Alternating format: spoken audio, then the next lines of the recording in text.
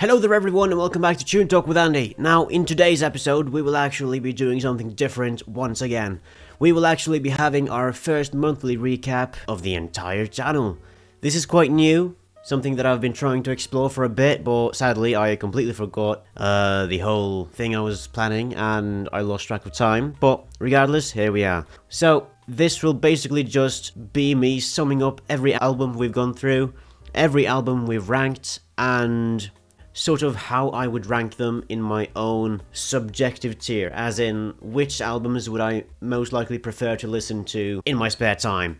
I will also go a bit in depth with which album suits what sort of purpose, as in one album might be good for the gym, another one might be good for when you're a bit melancholic and stuff, another album might be good if you're just trying to vibe. So there are plenty of factors to take into this, but I will be doing my best to speak as freely as possible. All I have in front of me right now are notes of each album with the ranking I gave the album in its entirety. So first of all, the first album that we reviewed was Octopus by Gentle Giant, which actually became one of my personal favourites after my 70 plus albums in 1 month, roughly. And that album is actually one that only fits the vibe if you're just trying to appreciate some good music. If you feel like you just want to relax and enjoy some nice music, Octopus is one that will get you thinking and one that will actually just relax your mind a bit. You will feel stimulated is the best way I can possibly put it. And as you may know, if you've seen the video, I gave it an 8.5 out of 10, which I do think is a solid rating for it. It actually isn't the number one out of the ones that we've ranked. We have 2 others on 8.5 as well, but I do have favourites because of course we do have a bit of favoritism, but as you guys know, these albums are ranked based on each individual song and not necessarily the album in its entirety. That's just something we comment on after we've done the rankings. So, me personally, one of my all-time favourite albums is Immersion by Pendulum, and they got the same rating as Octopus, 8.5. But then again, there is also the fact that some albums have way more songs than others, so that also affects the rating. So don't take everything at face level. Sometimes you have to go a bit deeper into it, but it does give somewhat of an accurate image as to where I would put an album. So, when we take these albums, and when I make these videos, these monthly recaps, we will be placing them accurately in order of which I prefer the most and how I think each album fits me best. So in at number 1 we have Immersion, as I said. It's just one that has stuck with me through bare time and it never fails to impress me. Songs from Comprachicos to The Island Part 1, The Fountain featuring, you know the boy, Steven Wilson. But yeah, that album has stuck with me through bare time. I've used this album for plenty of things. My first ever proper listen was just at my computer whilst playing games, but the second time, the most impressionable time, was during a road trip. And that's when I fell in love with this album. So this album, I feel like it can be used for plenty of things. I've used it in the gym, I've used it just in my spare time, I've used it on bus rides to school. I've used it for a bunch of things, but it's my favourite because of all the variety of songs on there. Some are quite similar, but they all have something unique that they add to the table, and they're great. I love them to bits, and they always get me hyped. Next up on the list is probably going to be Octopus. It is also an 8.5 out of 10. And my gosh, man, it's just such a good album. As I said, it gets you thinking, it stimulates you properly. From the advent of Panurge to the last song on the album. It's just this weird journey, and it kind of takes you back in time to when this was produced, and you sort of just get into the creator's mind process, I suppose. They're thinking. Gentle Giant, they're a brilliant band, and they definitely know how to produce great albums like Octopus and Acquiring the Taste, which allegedly is supposed to be better, but I think Octopus clears it by quite a bit. But yeah, that's my second pick. Third is another 8.5 actually. It's The Raven That Refused to Sing by Steven Wilson. This is just the most melancholic album of all time. Steven Wilson, he consistently kills it, and he's just gosh dang phenomenal at both lyricism and songwriting. So the fact that he was able to produce this album with the help of some brilliant musicians as well. They might not be known, but they're still fantastic at each role they played. And overall, it's just this whole melancholic, beautiful, euphoric soundscape, and it just gets you into the depth of your mind. This one has the song Drive Home on it, and it's such a phenomenal song. It's already becoming an all-time favorite of mine. I also know another person who loves that song quite a bit, but you've seen him on the channel before. And you will have seen it in the video that we both appreciated that song into oblivion. It's phenomenal. Next up, in at 4th, we actually have one that doesn't quite reflect based on its rating. It's In Cauda Venenum, and this is one that has actually grown on me quite a bit. Not necessarily because of each individual song, but rather because of what the album represents and what it is. It's this haunting and ominous atmosphere that just sets you right into this mood that either makes or breaks you. I have been in contact with one person who actually just couldn't finish the album because he felt as though someone was constantly watching him.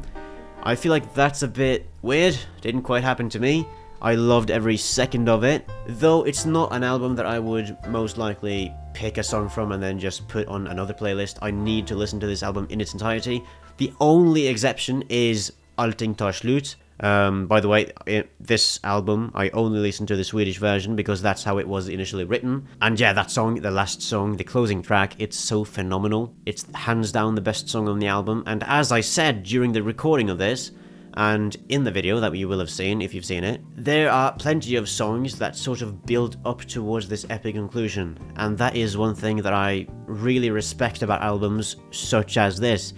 And in Cauda Venenum, they did it right with this one. Opeth really killed it with this one. So I put this one in at 4th. In at 5th, however, we have another Opeth album, it's Watershed, which did get an 8.2 out of 10. But this one also sets this ominous and haunting vibe, but they do it quite differently in a way that, to me, doesn't quite hit the same, but I would definitely understand if it did to another. This is an album where I can pick a song from anywhere and just listen to it in my spare time. The album in its entirety doesn't mean much to me personally, although don't get me wrong, it's phenomenal. But songs like Burden, I'll happily listen to that outside of the album. And then there are of course other songs as well that I will gladly listen to, that I don't need much context for. In at 7th, however, we have Djent is not a genre, and this is actually the most recently released album of this list, I do believe, and it's by Periphery. This one was actually one of the biggest shockers for me personally. I didn't expect this album to be as good as it was. Prior to listening to the album, I had only heard Wax Wings before, and I did love that song eventually, though the vocals seemed a bit, you know, emo-esque in the beginning, but eventually they grew on me and I started to appreciate each layer of their songwriting and production overall. And ever since listening to the album, the song Silhouette, which is, in my opinion, the best song on the album, has stuck with me ever since, and I do listen to it really frequently, to be honest. So I feel like it being in 7th is quite accurate for me personally. In at 8th, we have the Norwegian band's album, The Congregation. And yeah, it's by Leprous. This album, I had high expectations for Leprous, and they did somewhat deliver. It's not a phenomenal album, but it's still good. It's solid overall. I would say it's definitely top 4 Leprous albums for me, but might even edge it towards top 3. Pitfalls and Aphelion, I'm yet to rank those for you guys, but I will do that in the near future. But yeah, this album might actually be 3rd for me, because it's really good and it does provide a lot of good tracks on it. But I'm still not emotionally invested yet, but that might be because I haven't really gone far enough into it. I haven't gone deep enough, and I feel like if I listen to it a bit more, there could be something there. But then again, some albums are just meant to be appreciated, whereas others are meant to be felt. And I feel like this is one where you just appreciate the musicianship and you move on to the next album. This is one of those for me. Next up, in at 8, Recordings by Porcupine Tree. This album was also quite surprising. Not because I wasn't familiar with the band, because I was. Porcupine Tree, I do know them. I had already listened to Fear of a Blank Planet, In Absentia, and Signify, I believe. And then I went on to Recordings, and it was phenomenal. There is a song on there, I can't quite remember its name, I will search that up. Found it. They have this song called Even Less on it, and it's phenomenal. As you will have seen, I gave it a 9 out of 10, and that is simply because it's such a phenomenal song. It gives you this proper depth into what Steven Wilson and co were trying to create. Porcupine Tree, it's really a make or break band, because their earlier stuff is quite mellow and just psychedelic, but they do have these albums every now and again that are just so phenomenal.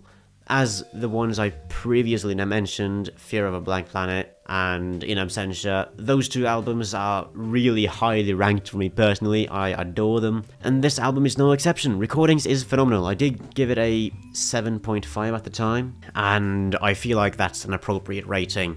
I did give The Congregation a 7.6, so it kind of does actually work in that order as I ranked them. Quite lucky, I guess. Now in 9th, aka the last album for this month, the last one is Meteora. This is probably because there were a lot of songs on there that I didn't really care for too much, but then again, there is the one song, Numb, which I'm really invested in, both emotionally and if we're basing it off of nostalgia and what that song has done for me personally. And, well, the rest of the album did deliver quite well. I did give it a 7.5 out of 10, so it's good, do not get me wrong. But I'm still not invested in the album as a whole. It does have some good songs, it does have some mediocre songs as well, but never get me wrong with this, when we do these monthly recaps, being bottom does not necessarily mean it's a bad or the worst album. Like, it's shite, it's awful. Not at all. I like all of these albums. We will eventually reach an album that I do not like. I'm not sure when that happens, but we will have a guest on that. But yeah, Meteora as an album, I am not attached at all. I have no sort of connection to that album. But I do, of course, as I said, have the connection to the song Numb. But I mean, who doesn't? Most of us have listened to it. Right, that will be it for now. Thank you all so much for watching. If you guys have any albums or artists or bands you would like me to listen to and rank, feel free to drop them in the comments below. I will gladly listen to anything, to be honest. I'm kind of addicted, can't lie. Have a good one.